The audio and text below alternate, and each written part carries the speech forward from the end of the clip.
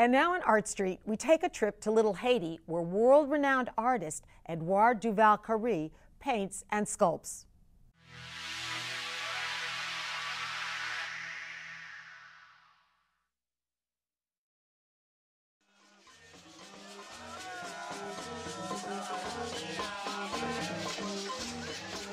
My name is Edouard Duval-Carrie. I'm an artist. I was born in Port-au-Prince, Haiti. I guess I've always liked art. My parents bought me a very, very nice, expensive book on art, and I think that's what I like the best, is the books. And I like the art, and since I couldn't have it, I decided to make it. So my work is inscribed, I mean, in the contemporary, like, point of view, but at the same time infused with my Haitianity. When most people think of Haitian painting, they think of these bucolic little itty-bitty canvases where men and women are working happily in the fields. Edouard is none of that. He combines African fables, classical mythology, Haitian and world history with contemporary events. More behind my art is this whole drama, that Haiti represents. And there's this thing that they say that the Haitians are carrying diseases and all sorts of things. So I mean, what I've tried to do is like taking all the bacterias and what they are really like from the computer, downloaded them, and use them to make collages. And if you know your medicine, you know exactly, I mean, I have anthrax, all sorts of things going on there.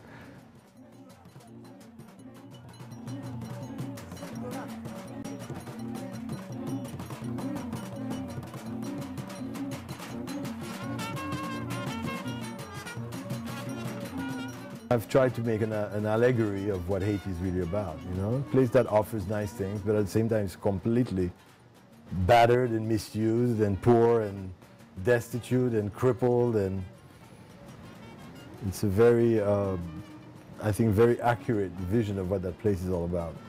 It's called Little Crippled Haiti. He saves baubles and beads, things that most of us throw away.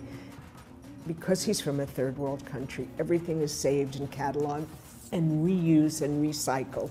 He is the original recycler. I do it in a sense like the concept of reuse.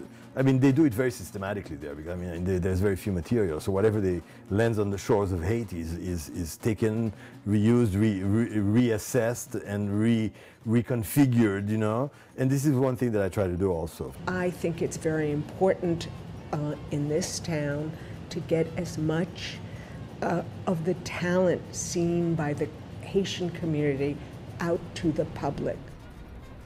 It's a Janus head, if you know that. I mean, it's a double head. And I've called the Lady of Miami. So on one side is like the mother, the nurturing side of the city, which, like is very accommodating to different cultures.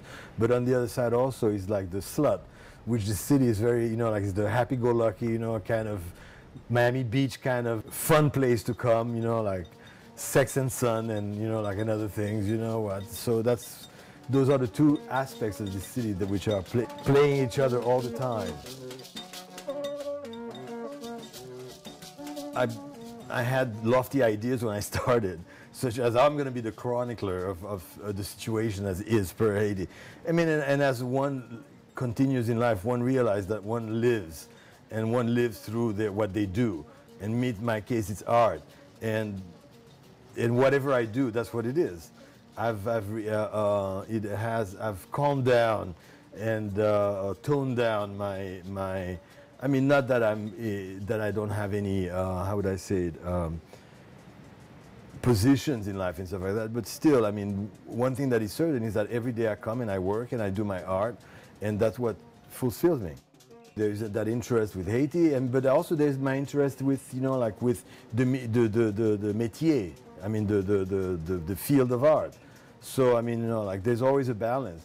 I mean, some people can see that. Others, like see permanently my interest with Haiti, which is, like I mean, I'm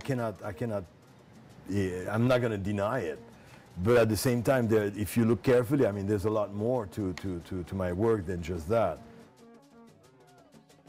I mean, no matter how hard I try to change, you know, how hard I say, oh, this is like completely new, I've never done this before. When I put it, you know, like we've done a book, I mean, everything in it looks like me. You know, since day one till now, even though I've tried very, very hard, you know, like to make things look different or more contemporary or more this or more that, you know, it ends up, you know, having, you know, like this, as they say in French, fil conducteur, I mean the thread, a common thread through the whole thing, which I guess is what my spirit must be all about. For me, you know, until I drop dead, you know, I'll keep on doing things. I mean, there's some artists that have found some sort of formula and that they keep on repeating themselves. I mean, I don't think I have found it, and I'm still looking. Maybe I'm still looking for my formula, and I hope I never find it. Okay.